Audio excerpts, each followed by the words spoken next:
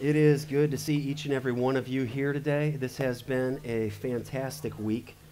Let me see if I get playing the guitar back there and get all excited. I could speed that song up twice as fast as it needs to go, but boy, just hearing people of God sing, lifting your voices, hallelujah.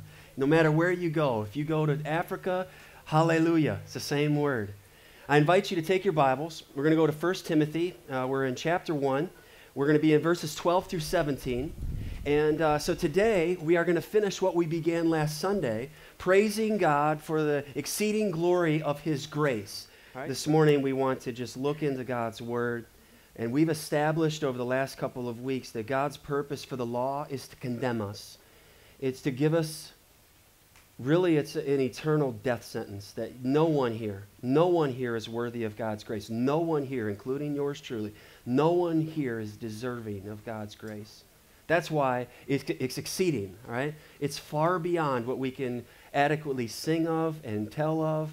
It is the exceeding glory of His grace. So the law of God, it restrains evil, it condemns the sinner, and then enter into our misery and plight, the gospel, that Jesus has come. He died so that we could be forgiven. 1 Timothy, you follow along there in your Bibles. Let's read verses 12 through 17, and we're going to look this morning at the 6 incredible realities about the grace of God revealed in the person and work of Jesus Christ. 1 Timothy 1. In verse 12, and Paul writes, he says, I thank Christ Jesus the Lord, who has enabled me because He counted me faithful, putting me into the ministry. Although I was formerly a blasphemer, a persecutor, and an insolent man, but I obtained mercy because I did it ignorantly in unbelief. And the grace of our Lord was exceedingly abundant, with faith and love which are in Christ Jesus. This is a faithful saying and worthy of all acceptance, that Christ Jesus came into the world to save sinners, of whom I am chief, or I am foremost. However, for this reason I obtained mercy, that in me first, as a prime example, Jesus Christ might show all long-suffering, as a pattern to those who are going to believe on Him for everlasting life. And then Paul, he ends in a doxology. Now to the King eternal, immortal, invisible, to God who alone is wise, be honor and glory forever and ever. And all God's people said, amen. Paul could not help but sharing his testimony and just ending in, do you know my King? Do you know who this King is? So as we began last week, and some of these things will come up to be helpful, some of the scriptures will come up on the screen beside me, just to keep us moving together this morning and to keep before you where we've been. Last week we saw the first characteristic that comes out of verse 12, of the 6 incredible realities about the grace of God, is that it's God's grace that enables men for faithful ministry. So the only reason that you have a man before you, and really men before you in ministry, is because of the grace of God. It is not for our own good. It's not anything of praise to our name. Someone said last night, oh, you were awesome. No, God is awesome, right? And they meant well. I don't take that for that. I know what they were saying, just the message being shared. But it's God's grace. We are all to reflect. Did you see the moon last night? The ball of dirt that simply reflects the sun. I mean, that's us. Look around. We're a ball of dirt, right? We're just clay. We're jars of clay. And what are we to do? Reflect the glory of God. That if there's anything brilliant about us, it should be that people see Christ in us and we are a reflection of His grace. Secondly, we see God's grace reaches the most unlikely. And so you might be here this morning, you say, yeah, but Pastor, you don't know me and you don't know what I've done. Yeah, look at Paul. He gives his own vice list, and we saw it last Sunday. He said, I was a blasphemer. You have to notice the tense. I was a persecutor. And I was an insolent man. I was hateful toward God. I was hateful toward people. And he's saying, as an angry, violent man, I was hateful toward myself. Listen, it's an unbelievable reality that in our world that there are many of our teenagers and our young people are doing horrible things to their bodies to try to experience feeling, to try to feel alive because they feel guilty. There's just so much brokenness. And Paul said, that was me. I was broken. I was a danger to my own life. I was an insolent man. I was an angry man. But oh, God's mercy and grace was lavished on me So as we ended our sermon last week with Hebrews 3:15, today if you will hear his voice, do not harden your hearts, as in the rebellion. Let us learn from those in the Old Testament. Let us not be rebellious. It is so easy for us to be stiff-necked, isn't it?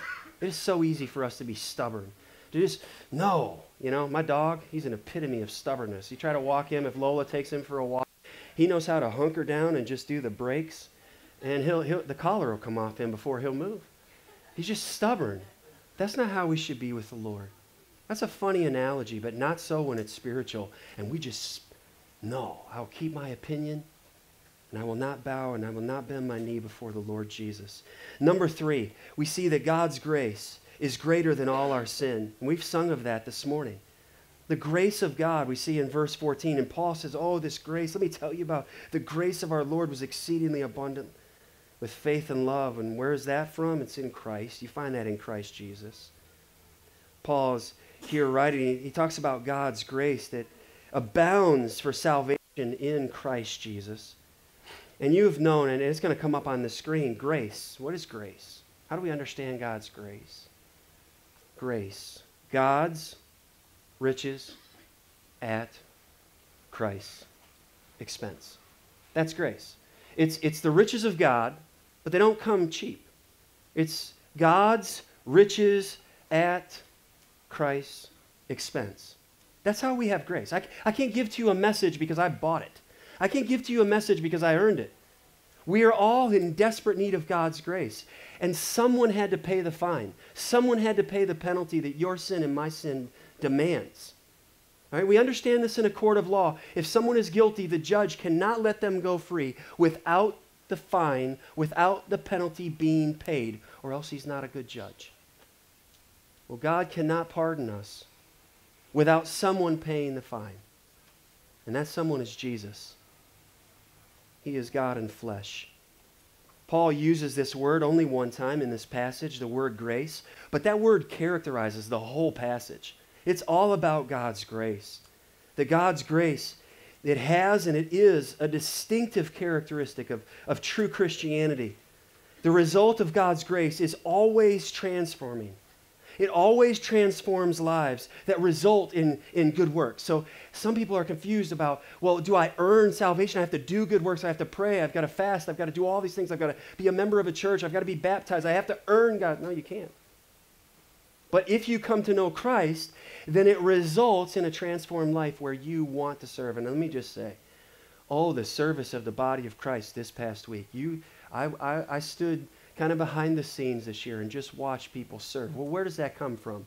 A group of people who are trying to earn salvation? No. A group of people who have been saved, and they want to pour out their lives in worship to the Lord, and they serve the least of these. And they chase some of them around. Some of our teenagers chase some runners. We had some runners this week, you know. Like, hey, where'd they go? Where'd he go? Where did she go? Oh, we got to find them. They're just always running. Find them, bring them back. The lost sheep. I mean, that could be a great message for Bible school. Got to go find them. We need more fences around the property. They'll probably get through those before we would. But you know the scripture, Ephesians 2, 8 and 9. How are we saved? Paul writes, for by grace you have been saved through faith. And that not of yourselves, it is a what? It's a gift. A gift from who? From God. And he says it again in verse 9, not of works, lest anyone should boast. And don't you know we would boast if it was of works? How many times did you pray this week? Well, I prayed 10 times. 12. And then somebody beside me, 13. Oh, man. For by grace you have been saved through faith. It's not of ourselves, it is a gift of God. It's not of works, lest anyone should boast. So then what happens? Well, look at verse 10. For we are his workmanship. That is, in the Greek, that's a masterpiece. Talking about believers, those who have come by faith and trusted the Lord Jesus. We are his workmanship, created in Christ Jesus for what? For good works, which God prepared beforehand that we should walk in them. Child of God, if you know Christ, if you have repented and placed your faith and trust in the Lord Jesus Christ, then you and I are to walk in good works. That's what we have been saved for. We have been saved from the penalty of sin. We have been saved from the power of sin. But we have been saved for a reason, and that is for good works. And if anything good happens in And through my life, as a result of my life, all the praise, all the glory belongs to the Lord Jesus Christ, not to me and not to you. Paul writes to Titus, a younger pastor serving in Crete, Titus 3. Listen to how he says this. He says in verse 3, "For we ourselves were also once foolish." You know what? Aren't you thankful that Paul said that? That was us. I'm part of that. We were in that number. We were foolish. We were disobedient, deceived, serving various lusts and pleasures, living in malice and envy, hateful and hating one another. Listen, in a room this size, tent this size, there are some, and that's your testimony. That's not we were, that is you are. This is you. This is how you live. And by the grace of God, may your eyes be open and you see your sin the way God sees your sin, that you are deceived. And look at this. Verse 4, "But when the kindness and the love of God our Savior toward man appeared, not by works of righteousness which we have done, but according to his mercy, he saved us through the washing of regeneration and renewing of the Holy Spirit, whom he poured out on us abundantly through Jesus Christ, our Savior, that having been justified by his grace, we should become heirs according to the hope of eternal life." So what do we do with all that? This is a faithful saying. You hear that? He wrote that to Timothy. You can trust in this.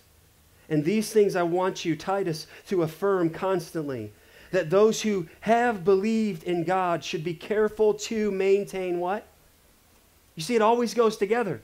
If you have been saved by grace, then you will walk holding, careful to maintain good works. These things are good and profitable to men. If we have been redeemed, we are going to be profitable to this community. We're going to be a blessing to Richmond. We're going to be a blessing to New Haven and Chesterfield and Marysville and on out wherever you came from today. We are going to make a difference for the glory of God. If we just have us four no more, bar the door, we're worthless and we're actually a bad name against the name of Christ. If we ever get this thing upside down and think this church is here to serve me, woe is me, for I am undone. That's not what we're here for. We're here for the glory of Christ, and we will make a difference in our community. You know this hymn, "Grace Greater Than Our Sin." Listen to, I want to hear these words said, all right? When our kids were at worship camp down at Cedarville, they made them read the lyrics of songs. To not just go into the music, but actually think about what it is that you're saying, the worship that you're offering to the Lord. Marvelous grace of our loving Lord. Grace that exceeds our sin and our guilt. Yonder, there's a word you use often. All right, my wife's from Kentucky. We can use that word. Yonder, on Calvary's mount outpoured. There where the blood of the Lamb was spilled. Remember what John the Baptist said? "Behold, the Lamb of God takes away the sins of the world." Sin and despair, like the sea waves cold, threaten the soul with infinite loss. Grace that is greater, yes, grace untold, points to the refuge, the mighty cross. If you're here without Christ, it's pointing you to the cross. Dark is the stain that we cannot hide. Okay, you can join 50 churches. You can be baptized 100 times, and you cannot hide this stain. There's no detergent powerful enough to wash out the sin that stains our souls. Dark is the stain that we cannot hide. What can avail to wash it away? And look, there is flowing a crimson tide. Whiter than snow you may be today. Marvelous, infinite, matchless grace.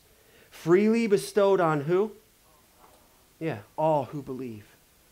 You that are longing to see his face, will you this moment his grace receive? Do you know the chorus?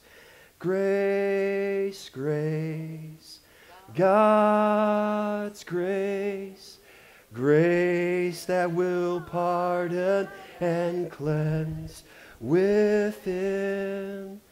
Grace, grace, God's grace, grace that is greater than all our sin. Isn't that amazing?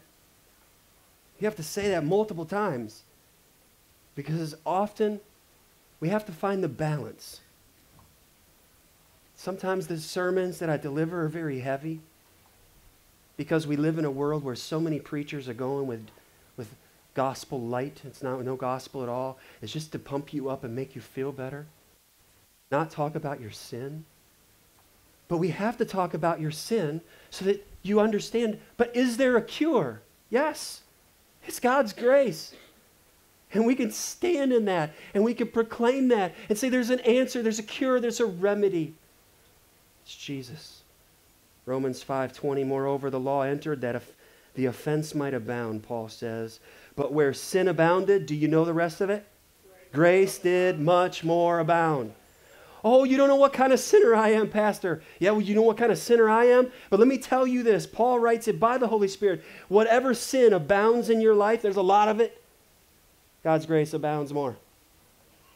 Yeah, but no, God's grace. Super abundant, super abounding God's grace. You see, God's grace is accompanied by faith and love. It's in Christ Jesus, and that's what Paul is saying here. These scriptures are going to come through. I want you to see this. I'm going to read them quickly. But in Scripture, faith and love go hand in hand. So if I belong to the Lord Jesus Christ, then how does this help you? If this morning I would have said, oh, I'm so glad that I'm saved. Praise the Lord, I have faith in Christ. And it's a nice day, I'm going to go golfing. And so right about now, you're sitting here wondering, where's the guy who's supposed to open the Word? Well, he loved golf more than you. That doesn't sound right. See, faith and love, service, living for Christ, they go hand in hand. So if you go, oh, I have faith, but I don't love and serve the body, you got two, what are you coming up with there? You've been evaluating. Listen to this, Ephesians 1:15. Paul says, therefore I also, after I heard of your faith in the Lord Jesus Christ, and what accompanied that? Your love for all the saints. Notice, it wasn't just the ones you get along with. No, this love is super abundant, and this love will override your ill feelings toward other brothers and sisters in Christ. That's this faith. Faith and love go hand in hand. Ephesians 3:17, that Christ may dwell in your hearts through faith. That you being rooted and grounded in love, faith and love. Colossians 1:4, verse 4, since we have heard of your faith in Christ Jesus, oh, and what followed in tow? And of your love for all the saints. That's amazing how that goes together, isn't it? Let's go over to Thessalonica, chapter 1, verse 3. What about the saints there? Remembering without ceasing your work of faith. Oh, and what comes with that? Your labor of love and patience of hope in our Lord Jesus Christ. Where's all this done? In the sight of God our Father. 1 Thessalonians 3:6. But now that Timothy has come to us from you and brought to us good news of your faith. And what came with your faith?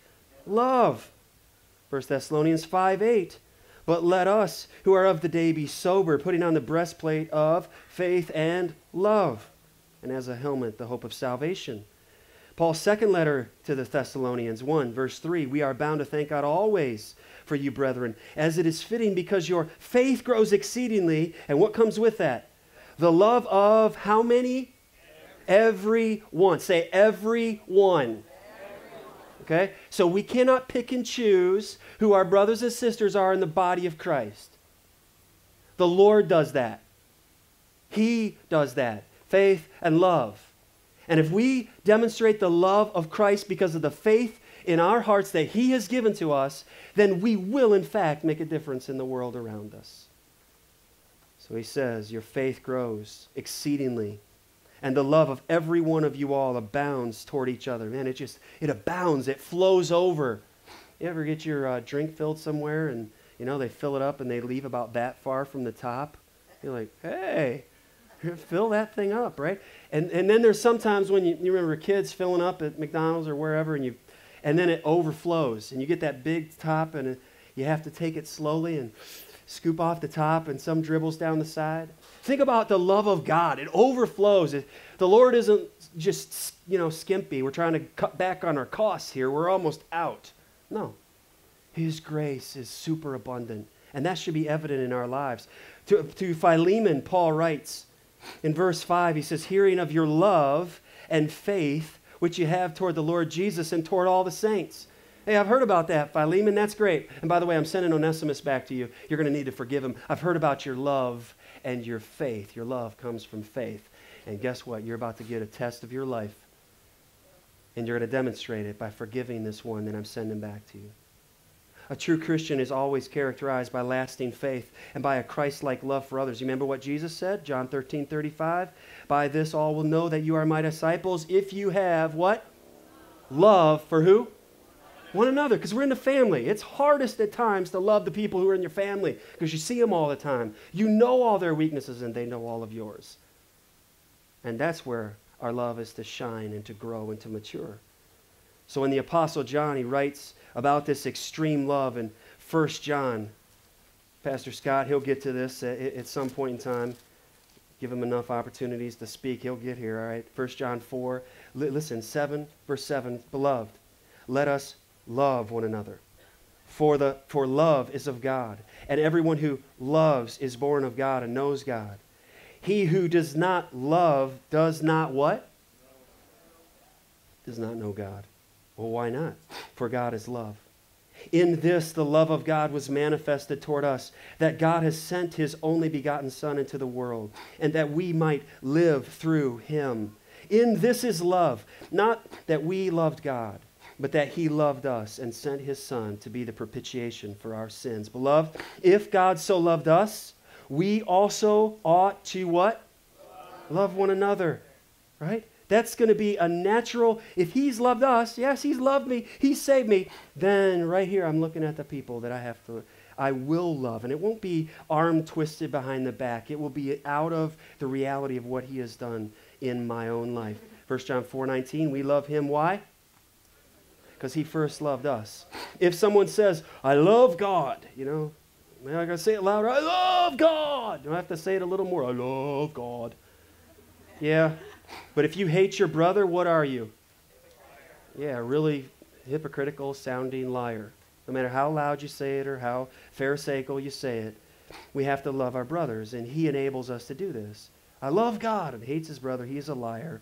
For he who does not love his brother whom he has seen, how can he love God whom he has not seen? And this commandment we have from him, from the Lord Jesus, that he who loves God must what?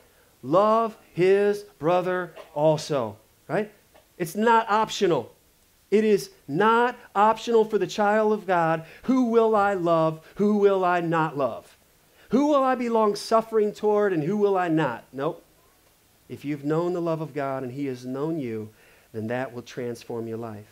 Verse 15, we see the next characteristic, that this grace is not only enables men for faithful ministry, it reaches the most unlikely, it's greater than all our sin, and number 4, it's available to everyone through the gospel. It's only available through the gospel. It's not available through your works. It's not available through Islam. It's not available through Buddhism. It's not available through any other way. It's available through the gospel of the Lord Jesus Christ. And so Paul says, hey, this is a trustworthy saying, Timothy. You can take this to the bank, all right? You can trust in this. You can put your full weight down on this saying, on this, what the Lord Jesus has given to us. It's worthy of full acceptance for all people in all places. And this is why Jesus said in Mark 16 and verse 15, go into where? All the world and do what? Build houses? Give them clean water? No, that's helpful. But we're not done with that. Feed them meals? No, that's not our number one goal. Command is preach the gospel. Preach the gospel to every creature. So we're not done with our commission yet, are we? Brennan is in Germany now. Praise God that he was able to go. He was sick, we prayed. He was raised up. Well, what is the gospel? Paul says who? If you just break this verse down, who is Jesus Christ? It's Christ Jesus, the promised one, the revealed one. Well, what did he do? He came. Well, where did Jesus Christ, where did he come, this promised one? He came into the world. And why? To save sinners. That's what Paul is saying. Christ Jesus came into the world to save sinners. That's why he came. He did not come to just give us a better life, to give you your best life now. He came for our deepest need, and that is we are sinners, to deliver us from our sin. You've heard us use this before, the gospel. G, God created us, why? to worship him, to be with him, to glorify him, to enjoy him forever. That's why he made us. Oh, our sin did what? Separated us from a holy God. Right? Genesis chapter 3. Adam and Eve, they sinned and plunged the human race. That's why we go to funerals. That's why we suffer, is because they disobeyed God. S, sins cannot be removed or repaid by doing good deeds. And this is what separates Christianity, true Christianity, from every other religion in the world. Every other system says this burden rests on you, and you have to work your way to God however you define God. Christianity says you can't do it. You have to cry out like the thief on the cross, Lord, remember me. Have mercy on me. I'm guilty. I deserve to die paying for my sin. P, paying the price for our sin. Jesus Christ came into the world, lived a sinless life.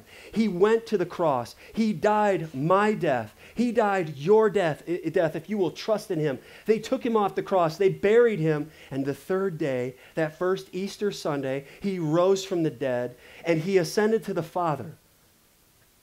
That is what Christ did. He paid the price for our sin.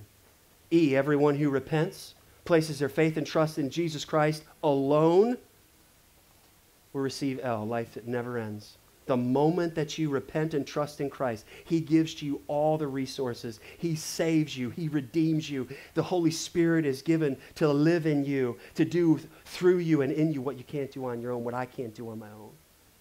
That's the gospel. Have you received the gospel?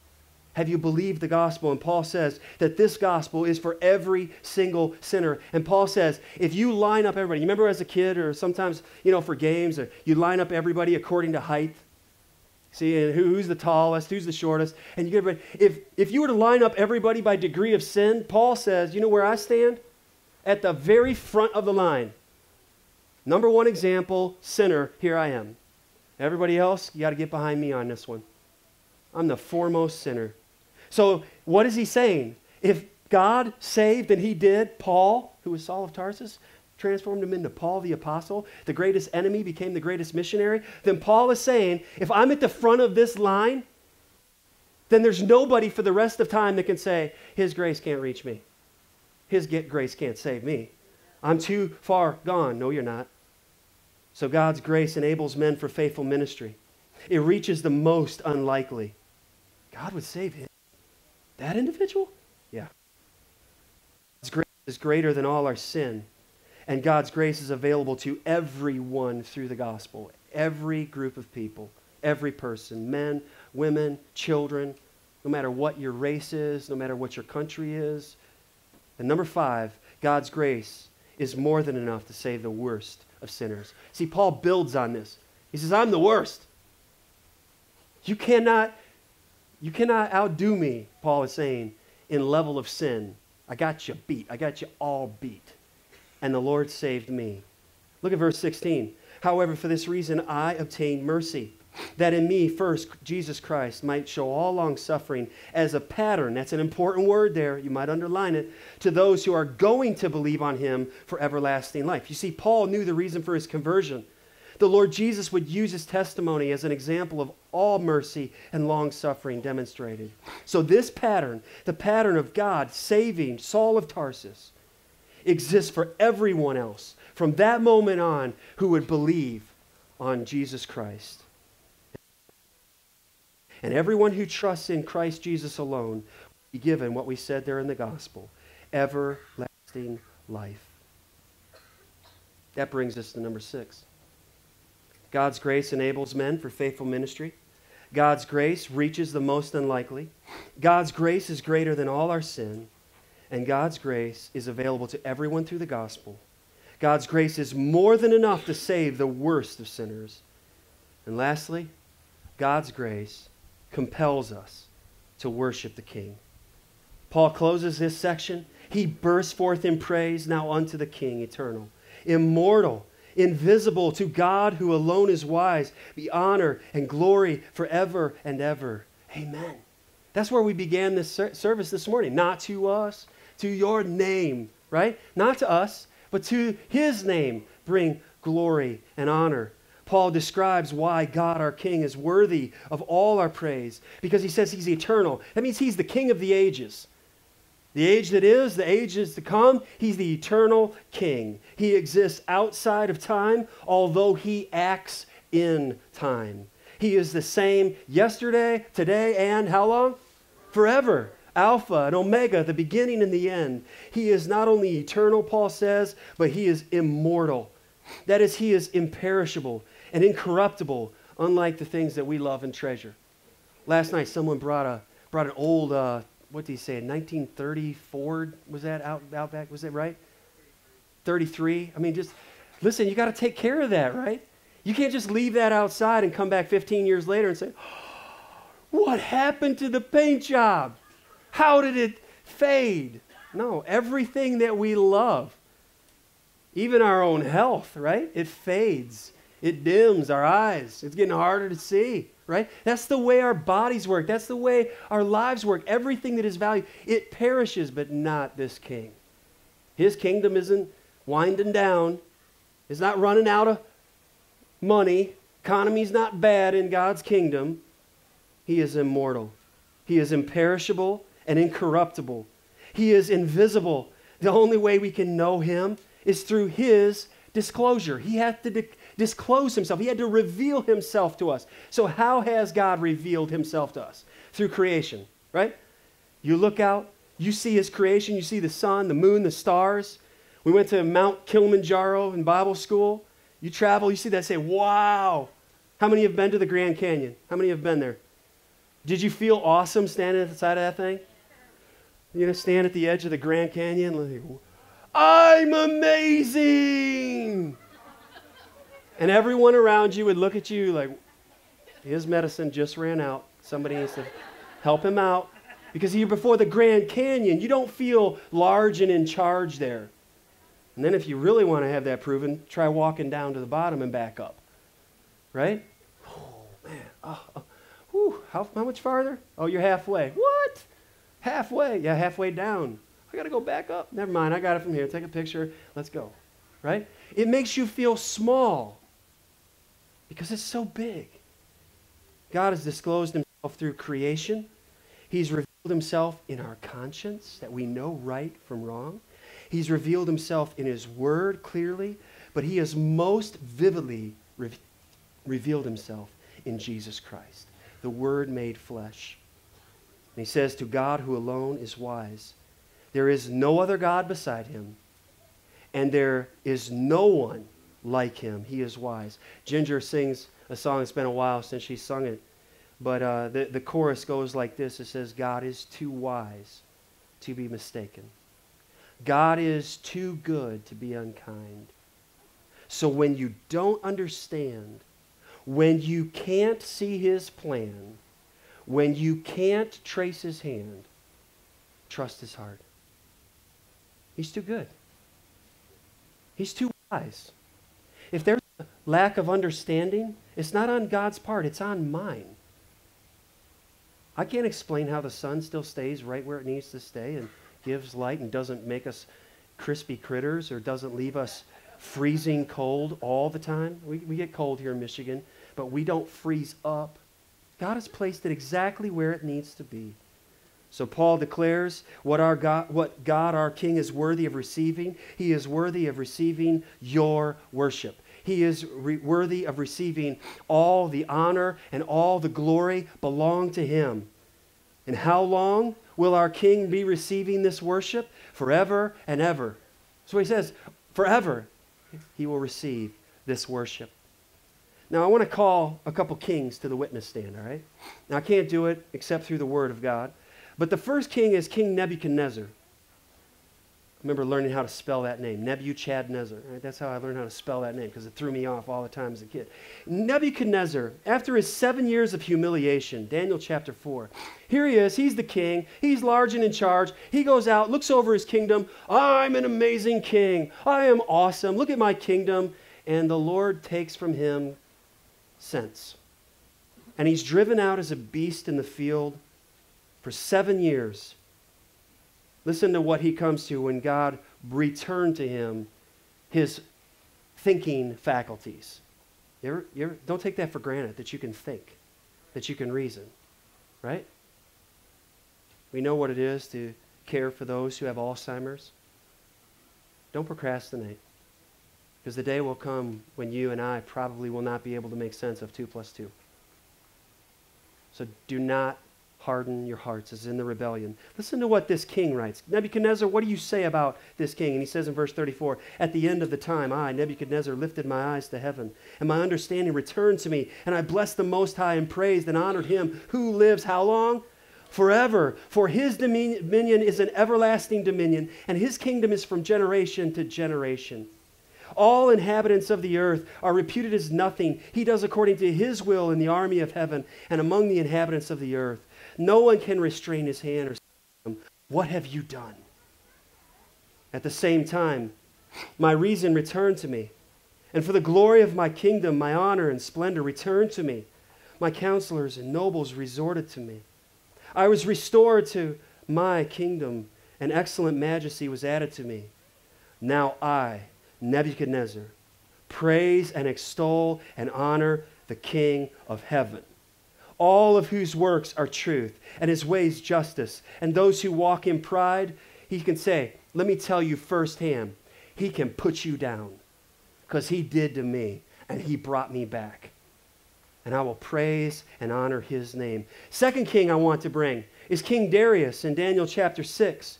King Darius, after God delivered Daniel from the lion's den, in verse 25, then King Darius wrote, to all peoples, nations, and languages that dwell in all the earth, peace be multiplied to you. I make a decree that in every dominion of my kingdom, men must tremble and fear before the God of Daniel. Why is that, King Darius? For he is the living God, and steadfast forever. His kingdom is the one which shall not be destroyed, and his dominion shall endure to the end. He delivers and rescues, and he works signs and wonders in heaven and on earth, who has delivered Daniel from the power of the lions. Wow. This king praises the King of heaven. When Daniel sees the vision of the Son of Man in Daniel chapter 7, and he says this, putting this all together, and even in Islam, even in Judaism, they understand the title Son of Man is a title of deity, and that was Jesus' favorite title of himself. The Son of Man did not come to be served, but to serve and to give his life a ransom for many. Listen to what Daniel says in Daniel 7, verses 13 and 14. He says, I was watching in the night visions, and behold, one like the Son of Man coming with the clouds of heaven. He came to the Ancient of Days, and they brought him near before him. Then to him was given dominion and glory and a kingdom, that all peoples, nations, and languages should serve him. His dominion, the Son of Man, his dominion is an everlasting dominion, which shall not pass away, and his kingdom the one which shall not be destroyed. So do you remember what Paul said in Philippians 2 when he takes the Old Testament with the New Testament, and we see that Christ was promised in the Old Testament, and he was fulfilled in the New Testament. He came. What does Paul say in Philippians 2, verse 5? Let this mind be in you, which was also in Christ Jesus, who, being in the form of God, did not consider it robbery to be equal with God, but made himself of no reputation, taking the form of a bondservant, of a slave. This king, the Son of Man, the eternal king, came as a slave, as a bondservant, and coming in the likeness of men, and being found in appearance as a man, he humbled himself and became obedient unto death, even the death of the cross. Therefore, God also has highly exalted him and given him a name which is above every name, that at the name of Jesus, what will happen? Every knee will bow, of those in heaven and of those on the earth and of those under the earth, and that every tongue should confess that Jesus Christ is what? Lord, to the glory of God the Father. This has happened in my life, and this will happen for all who have ever lived. The question is not if it will happen. The question is when. When will this happen? Will this happen while you are alive and you can find and experience his grace and mercy? Or will this happen after it is too late and you recognize him at last to be the conquering king, the one who was worthy, the only one worthy of your worship, and you gave it to you and to your family and to your job, and you spent your worship and your glory and your honor on things you can't keep? Oh, beloved, don't do that. God's grace is so amazing. It is so amazing. It enables men for faithful ministry. It's all God's grace. All the glory belongs to God. We'll pull up the summary here at the end. God's grace. It enables men for faithful ministry. Not only does it do that, but God's grace reaches the most unlikely. God's grace is greater than all our sin. God's grace is available to everyone through the gospel. God's grace is more than enough to save the worst of sinners. And God's grace compels us to worship the King of Kings and the Lord of Lords. I want to share with you this morning the tombstone. I've talked about this before, but I found the picture. Many of us know Amazing Grace. Last night, the men of grace were here. They sang about God's grace. They sang a Chris Tomlin song, "My chains are gone. I've been set free." And it's about the amazing grace of God. You know this song, Amazing Grace, how sweet the sound that saved a wretch like me. And that's easy for us to sing. I mean, ah, wretch like me. Wretch like who? Like John Newton, the guy who wrote it. And what he writes, this is on his tombstone. Let me encourage you. What should be said at your funeral? What should be remembered? Why not write it down? Why not put those things in order so that people know who you are and what you believe and who you're trusting and what you want the living to hear when they gather to say goodbye to your shell, your tent that you put off? Listen to what John Newton writes. This is on his tombstone. John Newton, clerk, once an infidel and libertine, a servant of the slaves in Africa. You remember what he did, right? Slave trader. And he would steal men out of Africa and women, and he would put them in cargo holds. Many of them died in the journey across the ocean. He regarded them as cargo, no better.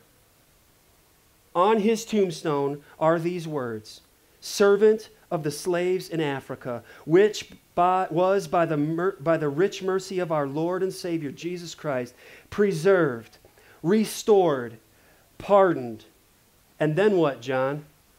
Appointed to preach the faith he had long labored to destroy.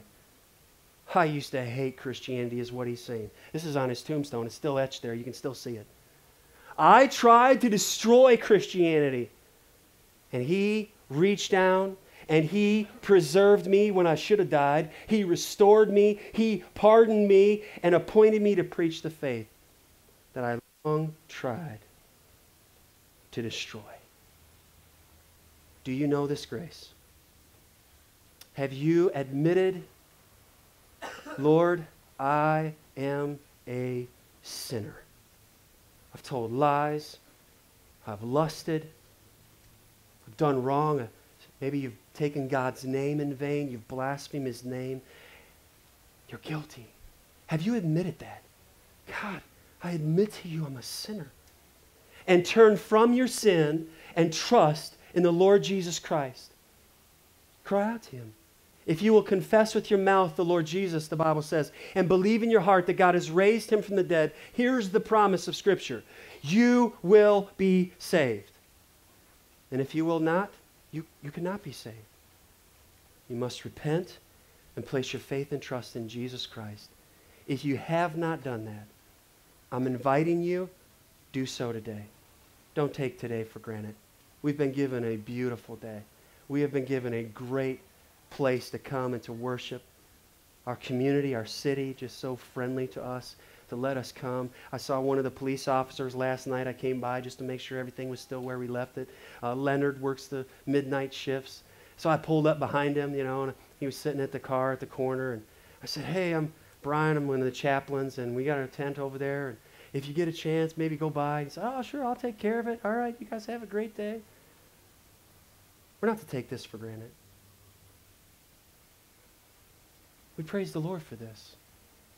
We want to be a blessing to our community. The greatest blessing is that you can have your sins forgiven, that you can know Christ as your Savior. Will you bow your heads and close your eyes with me? In a moment, we're going to pray. If you're here and you say, Pastor, will you pray for me because I do not know that I'm saved? If I was to die today, I don't know where I would be. Will you pray for me? Would you slip your hand up? I will not embarrass you, but I will pray for you. Is there anyone like that here today? God bless you. I see your hand. Anyone else? Anybody else say, I am not ready. I am not ready for eternity. May today be the day of your salvation. Turn from your sin and trust in the Lord Jesus Christ. Let's stand together. Father, I thank you for your word, and I thank you for the power of the Holy Spirit that can take your word and apply it to our lives. I pray for those who do not, that today would be the day of their salvation. Father, work your will in our lives, in our hearts. Thank you that you alone are the strong God, ready to save all who come to you. In the great name of Jesus, I pray. Amen.